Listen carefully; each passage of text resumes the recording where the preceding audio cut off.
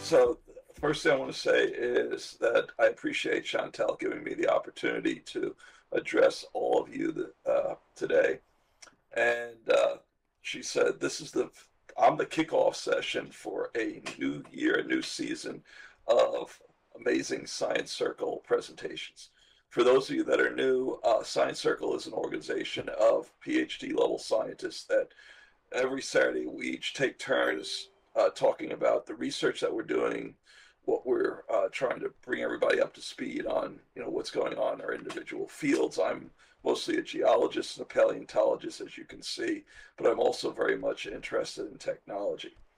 I do have one disclaimer, and that is that those of you that came to hear my talk back in, I think it was March, at Virtual World's Best Practice in Education, some of this is going to appear very similar to you, like maybe the first 15 slides, because there's a part of it that I decided I shouldn't change in my talk here.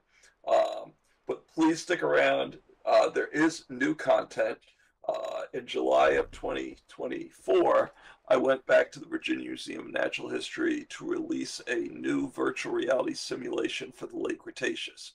So I'm going to be sharing with you the results from that exhibit for those of you that couldn't get to the Virginia Museum of Natural History. So basically, I wanted to talk today about virtual reality in science and education.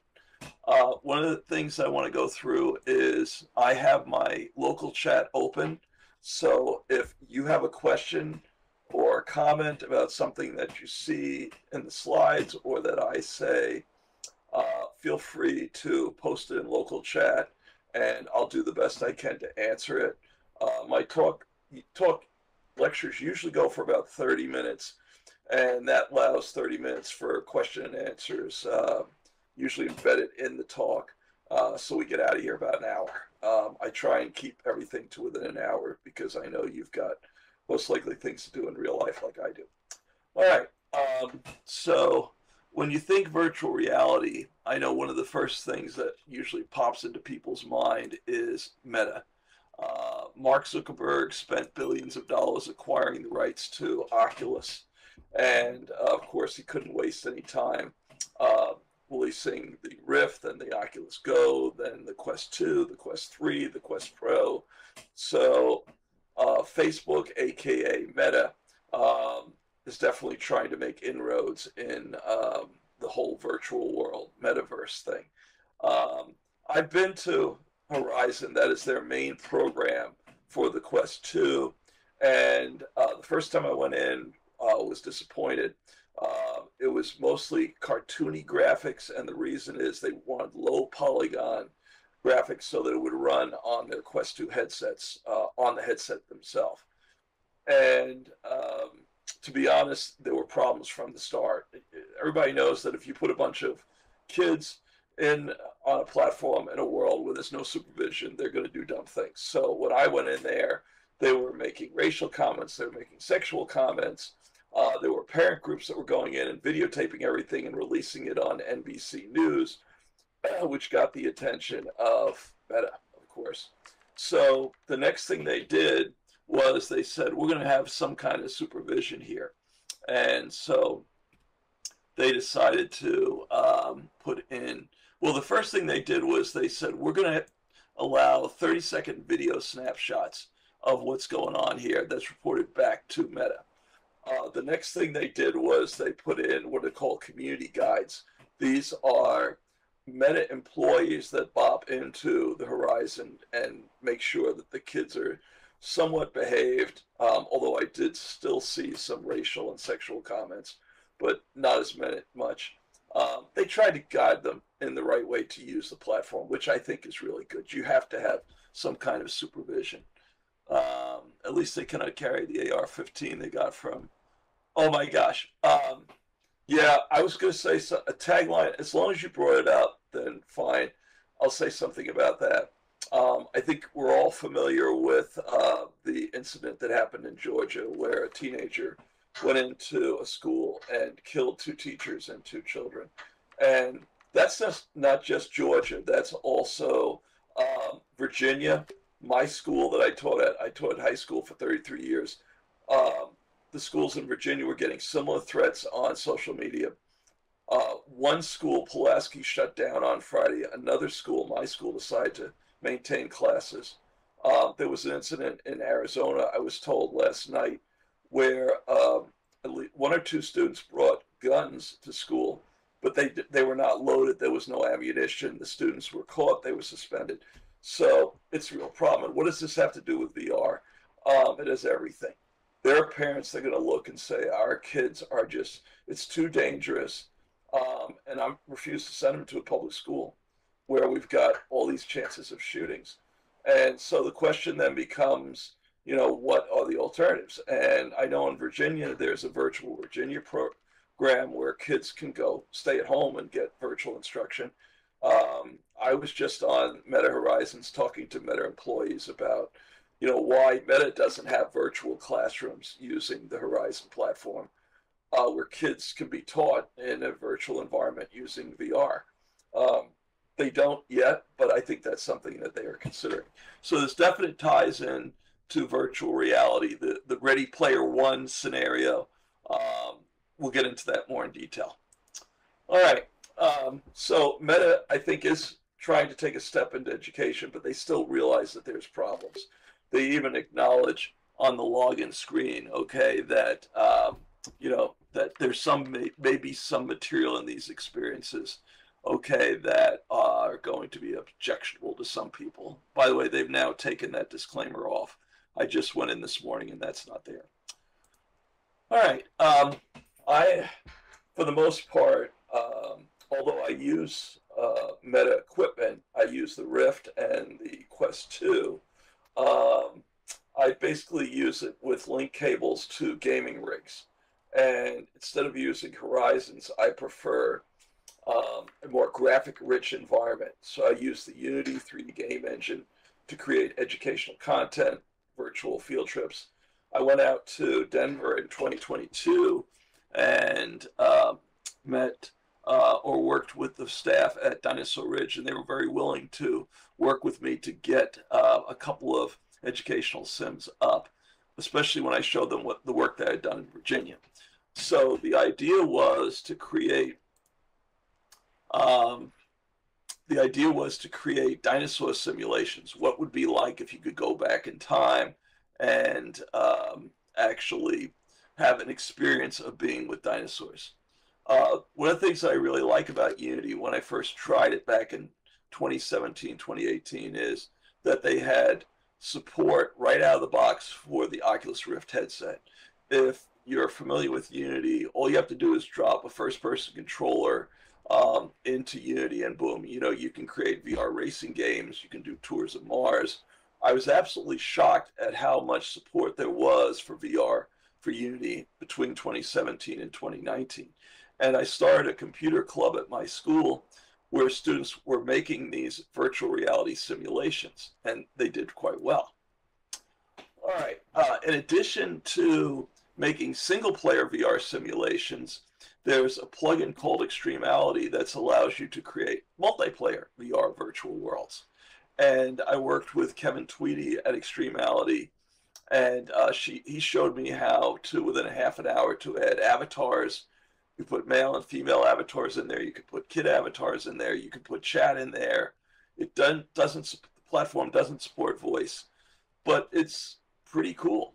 You can even create user interfaces, as you see here, where it displays how many dinosaurs you've found, how many guests have actually taken part in an exhibit, since you're doing this at a museum.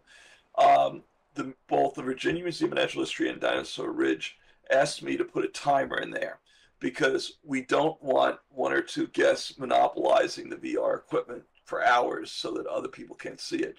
So 3 to 5 minutes seemed to be the time period. that they were recommending and seemed to work. All right, so this is the first simulation I came up with for the Jurassic. By the way, one of the reasons why the Virginia Museum of Natural History actually liked the idea of using virtuality with and multiplayer with guests is that when you go in and you're in the VR environment, you get an immersive feel. You get a feel of scale, and all the dinosaurs that I put in my simulations are designed to scale. So when the Camarasaurus rears on its hind legs, you get a feel for how big this animal is. And the fact that you got an avatar in there as well um, further emphasizes that you get this sense of scale. And Cisco's, can a dinosaur reach its head up that high without passing out?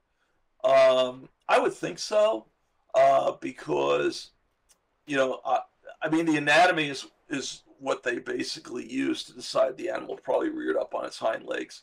Camarasaurus a has longer forelimbs than hind limbs, so it's designed for pushing the body up so that the animal can reach higher foliage. And one thing that I point out here is that um, we're dealing with Denver. Okay, so you think high elevations, but at the time when we're talking about the Jurassic, there were no Rocky Mountains in North America. Everything was pretty close to sea level. Ignore the mountains that are in the background there. I probably should have taken that out. And to say even giraffes have problems with super high blood pressure. I didn't know that. Okay, but no, you're not dealing with big elevation changes. Oh, you're talking about blood pressure. Okay. I don't know if that's something that scientists have looked at, and that's why I love doing these talks.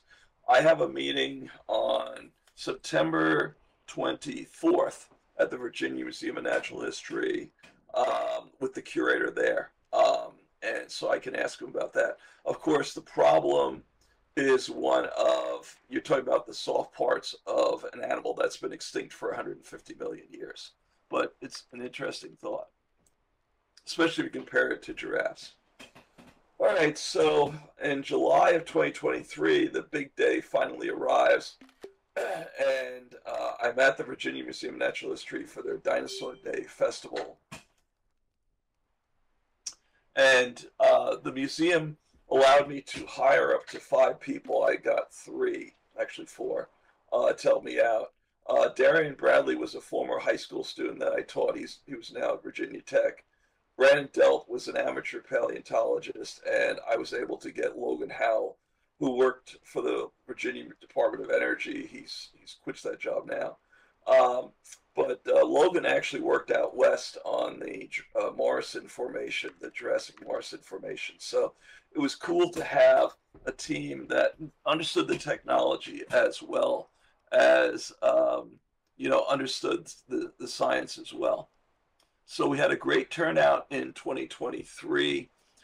The fact that it was virtual reality, it was multiplayer, was really cool. If I had a family where there were like 2 children, 2 sons coming up, they could play multiplayer in the VR simulation and see each other in the game. We also had a computer set up so parents could sit down and run around the simulation and see what the children were doing.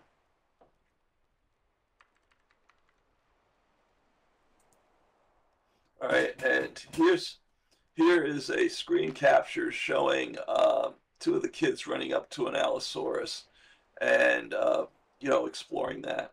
And one of the things I did was an RPC, so that when the kids were running around, when one child found something, it shared it with other children that were logged into there, so that it was sort of a team-based approach to what they were doing. And it wasn't just children that enjoyed the VR simulations. I also had adults coming by and trying it.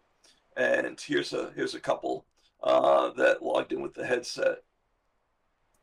And this is what it looked like in game. So, I had both male and female avatars so they could run around and make these sort of discoveries.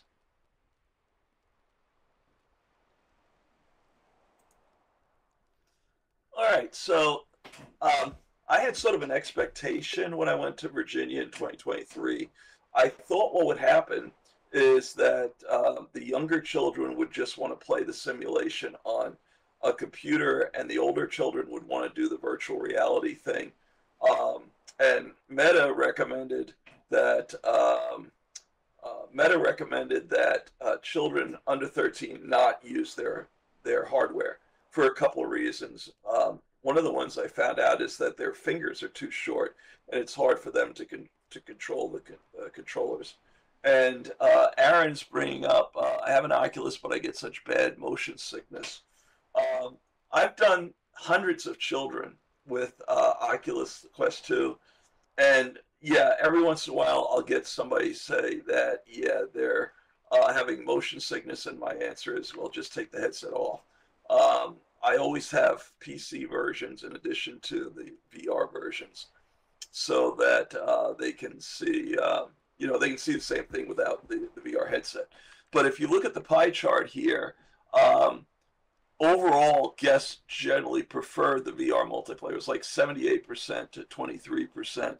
People preferred the VR headset. I had students that could have played it on just a PC, but decided that they were willing to wait, okay, to get the headset on,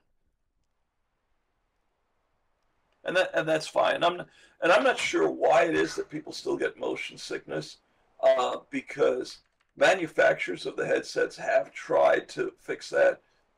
I know they've upped the frame rate speed to about 90 frames per second or 120 frames per second. So they're trying to do that. I'm on VR headsets sometimes for hours, and I don't feel it. So I'm not sure why some people get affected by it more than others. But like I said, it's a relatively few people that I see getting sick on these headsets. All right, so after going to the Virginia Museum of Natural History, the next thing I did was I went back to my high school and got permission from my high school to do a study at the high school with science students. And the reason for this was, even though I found out that the guests at the museum liked the VR simulation, I didn't know if they were learning anything. So I went back to my high school, and what I did was I asked the students to take a pre-quiz while I was doing attendance, while the teacher was doing attendance, and then go through the VR experience, and then take a post-test. So I wanted to see if they learned things, okay, using the virtual reality, rather than just if I had gone there and lectured. All right. As they were running around and having the VR experience, as they ran up to a dinosaur, there were pop-ups on the screen. And one of the things that Dinosaur Ridge wanted me to go into is a how do we know what we know sort of approach to paleontology. So they gave me permission to go around the Dinosaur Ridge, take pictures of anything that I wanted to. One of the things I saw out at the Dinosaur Ridge were these things called dinosaur bulges. They're these spherical formations in sandstone layers, and somebody figured out that they represented where these big heavy sauropods were pounding their feet into the sediment and creating these features.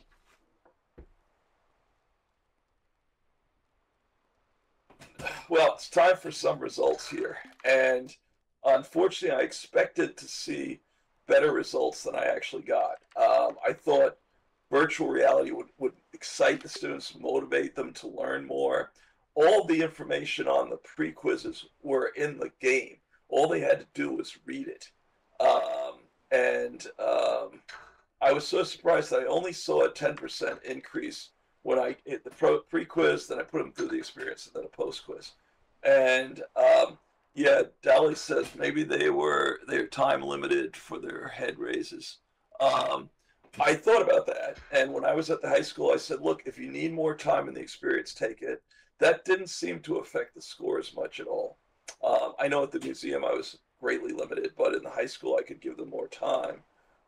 It didn't seem to make much of an effect on there. So I did try different strategies, and what I did was, one of the first things I did was to stand behind the students while they were on the VR headsets.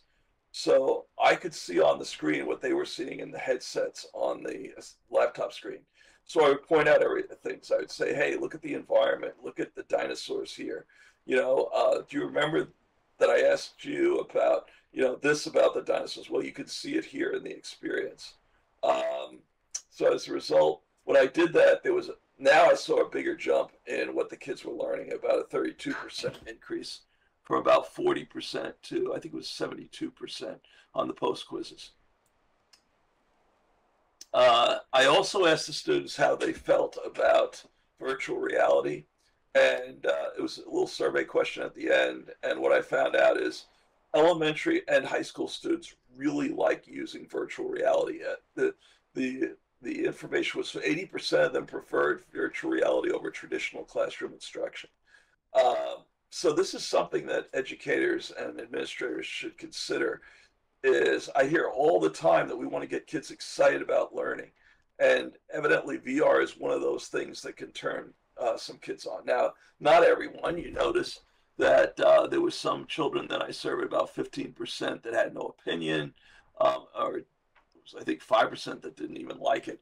But I'm saying overall, there was definitely a feeling that they would rather learn in virtual reality rather than just having some teacher up at the front of the classroom lecturing.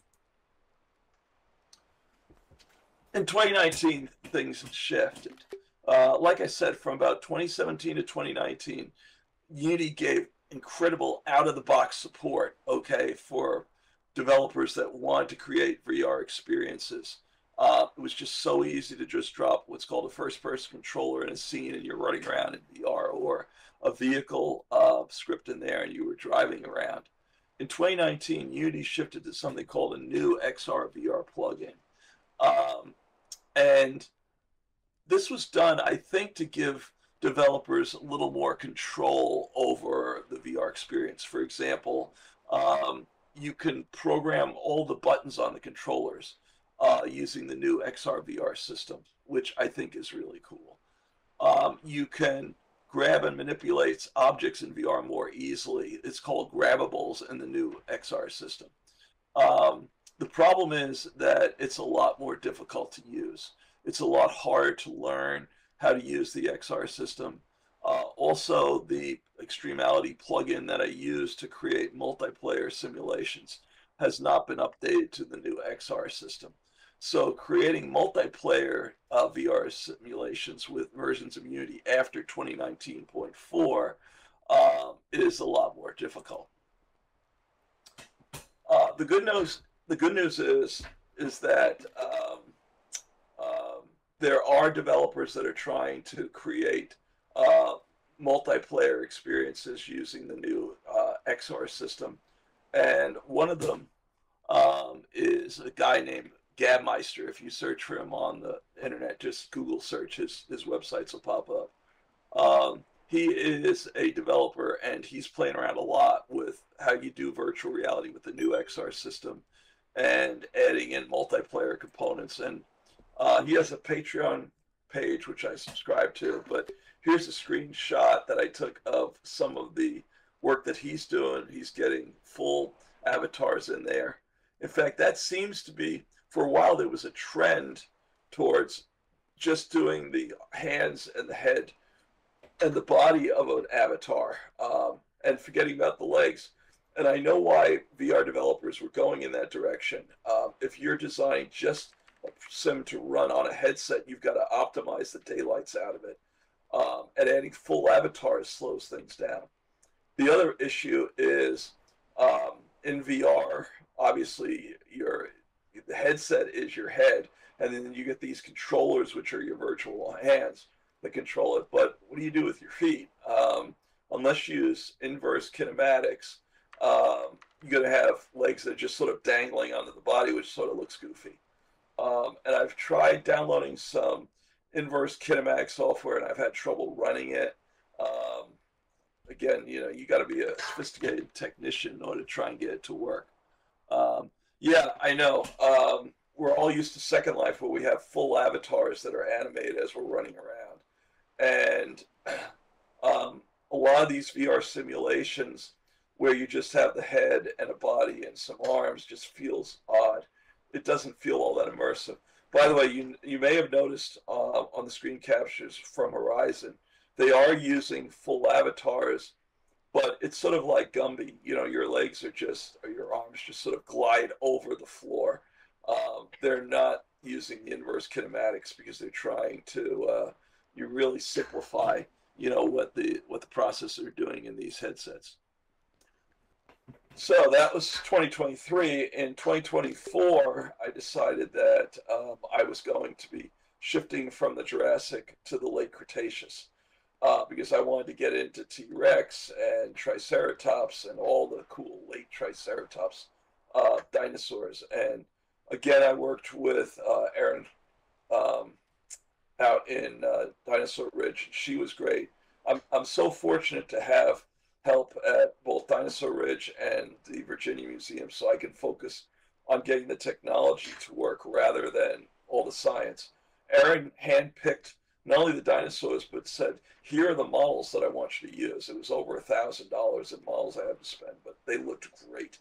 And Adam Pritchard gave me the content. He said, here's what you should say about each one. Unfortunately, it was single player. I couldn't get the multiplayer to work in time, so I said, the heck with it. I'm just going to do single player experiences, which turned out to be actually a good idea. In 2023, by the way, you notice my website, www.evwllc.com. If you want to contact me, if you want to get any of the information here, whether it's screen captures or my reports, go to that website. My latest report isn't on there. It's also got my contact information there, so you can email me if you want to get further information, got other questions. So anyway, 2024 comes, the dinosaur days, and it's really cool. They do these dinosaur festival exhibits where they go through and they pull out all this material in their collections and put it on display. And they have, they'll also have members of the staff. Here's Dr. Ariana Kuhn, who's actually a herpetologist, talking about mass extinctions. And they pulled out, different fossils from different time periods. So it was really cool to be able to go around and talk to staff members at the museum during those festivals, as well as sharing my virtual reality simulations.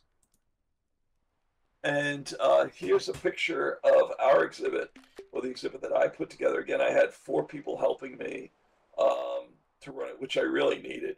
It was sort of an onslaught. 2023 was manageable. They were coming in dribs and drabs, and I don't think there was any more than a 5-minute wait. In 2024, we just had tons of people descending trying to do the VR stuff, and it was pretty much an overwhelming experience.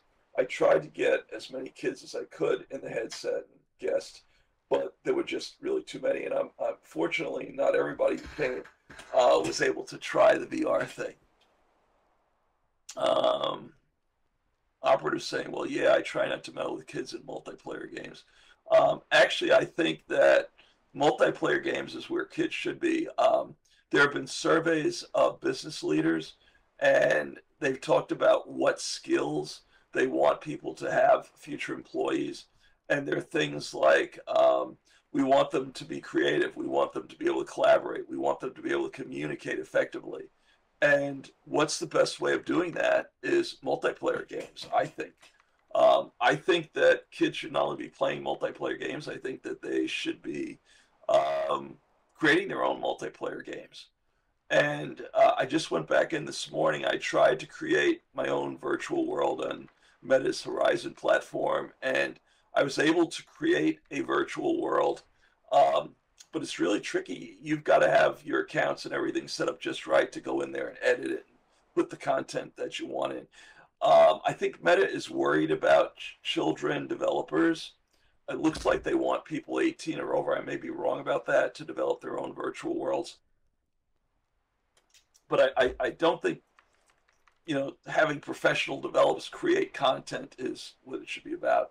If we can get kids actually making their own content, that would be a better thing. So here you see a parent and a student in the VR headset doing the late Cretaceous sim.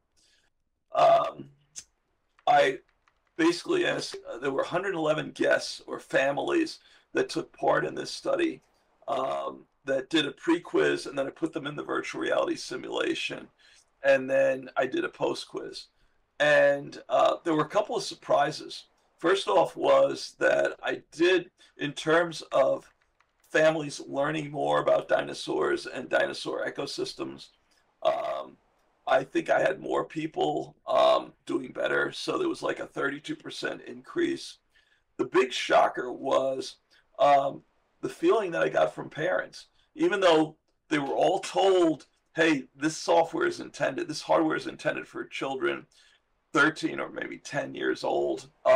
The average age of children that were trying it was 11.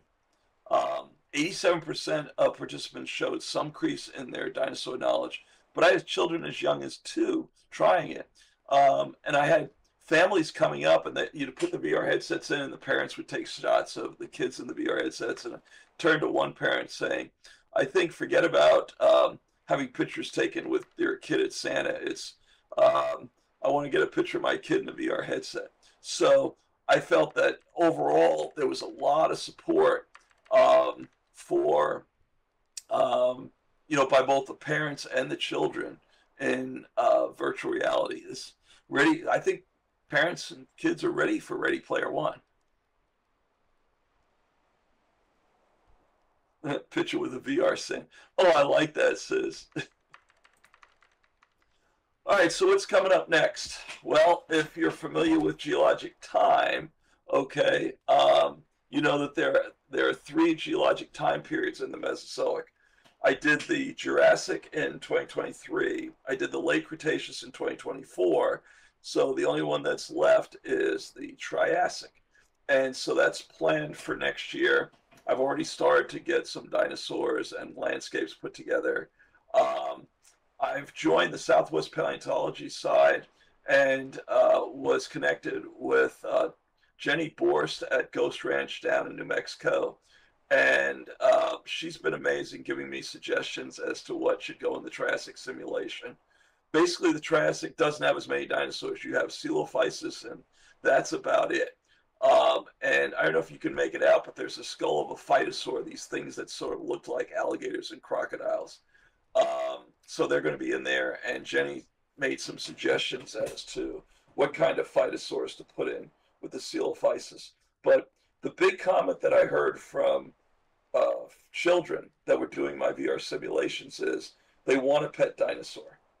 They want to be able to, and this is natural. If you're in a VR environment and you've got virtual hands as well as a head, they want to be able to reach out and pet the dinosaur, is what I heard. So that's coming in 2025. The other thing is I've gotten better with animation controllers in Unity. So one of the things that I did is keyboard controls. So if you type the letter D on your keyboard, then the animal, the Coelophysis will drink. If you type the letter E, it'll eat a lizard. So there's some really cool things you can do with the animation controllers in Unity, as well as having your own pet dinosaur. And I put some wooden logs in there because when I think of the Triassic, I think of petrified forests in Southwest U.S. Oh gosh, dinosaur litter box. I just did my cat's litter box. I don't want to think about a dinosaur litter box. All right, so I've got some conclusions that I'm going to throw out here. VR is very popular with K-12 students and is a valuable tool for assisting teachers. It is not a black box. It's not something where we just throw VR headsets with link cables and gaming rigs into the classroom and expect kids to magically learn. It's like an active board. It's a tool to use teachers. You can't take the teachers out of the equations. Students are ready for Ready Player One. Parents are supportive teachers. I was wishing that I'd see more support in schools, but I don't. It seems like museums are more interested in this. And I've gotten some great feedback. Obviously, the Virginia Museum of Natural History is supportive of me in terms of giving me the venue to present this, as well as one thing I want to throw out is they've also been great in putting up myself and my team in a hotel room on Friday night, which can get expensive. Also appreciate working with Aaron LeCount out in Dinosaur Ridge and Jenny Brock at New Mexico. They're all giving me great information. I've also contacted the Dinosaur State Park in Connecticut, and Mike Rossi, who's the main park ranger there, is also interested in doing virtual reality simulations, although he wants to use Unreal. So I have a meeting with him in October to talk about these simulations, both on the computer and VR, to educate the public about dinosaurs and their ecosystems. And to me, I don't know if you realize this, I've looked at the Virginia Department of Education science standards for Wyoming and Montana and Maryland and so on. And the big shocker is that even though some of these states have a lot of dinosaurs in them, I don't see dinosaurs even mentioned in many of these science standards. It seems like most schools are going for environmental science, and my argument would be that's fine. Use dinosaurs to teach ecosystems, because what better ecosystems can we discuss than those with dinosaurs, where you have everything from autotroph plants right up to apex predators like Allosaurus and T-Rex and some of those animals. So it's a great way to to teach environmental science principle. I did that once. I taught environmental science once, and so I know about ecosystems and niches and all that. I still prefer doing earth science. All right, and before we get to questions and answers, I thought I'd throw this out in case you don't know. I've got three virtual natural history museums on Second Life. I started with doing one for the virtual Virginia Museum of Natural History. Then I add one from the Cincinnati Museum of Natural History. And then lastly, since 2022, I did the Morrison Museum out in Denver. They are all on the Vertex Sim. And if you haven't been to them, all you got to do is hit me up with an IM, and I will be happy to send you a landmark to them, and feel free to go through. And you can go through it any time. Sometimes I do tours. It takes about an hour for each museum. But you can go anytime, 24/7, 365. All the museums have posters describing the exhibits or note cards, so that you can go. Yeah, Delia says she's been to two of them. I guess the Virginia and the Cincinnati Museum have been around for a while. The Morrison is the latest one. And what I did with the Morrison is not only did I reproduce the exhibits at the museums, but I reproduced the museum itself. The Morrison Museum is nothing more than a couple of log cabins that are connected. So I want to do a shout out to Beth Ghostraven, who sent me I guess a log cabin that I used to create this. So yeah, I'm already getting some requests for the LMs. So happy to shoot it to you.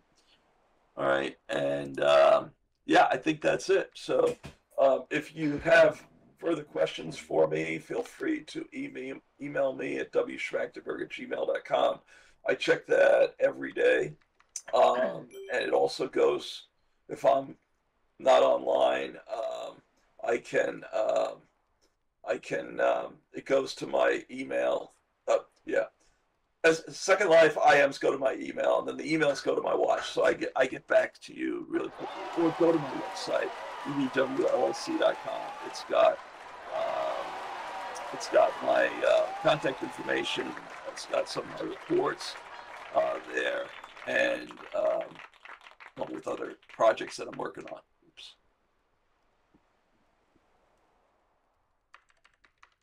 Yeah, I'm getting requests already for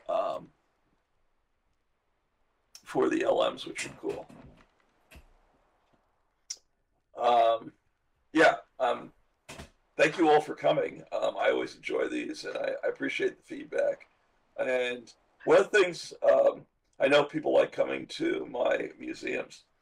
One of the things that we are still wrestling with is the software itself. So I've got dinosaur simulations for the Triassic, Jurassic, and Cretaceous. Sometimes I'm asked, how do I get my hands on that? Right now, they're all still in beta. Um, so if you want to be a beta tester and you'd like to uh, either try that, there's a PC version and there are VR versions. So if you've got a gaming rig, Quest 2, and a link cable and want to try the VR versions, let me know. I can send you the download links for that. Or if you just want to try the PC versions, I could do that as well. Surprisingly, I have not had a lot of requests to be beta testers. And like I said, if you're interested, then just contact me. Thank you.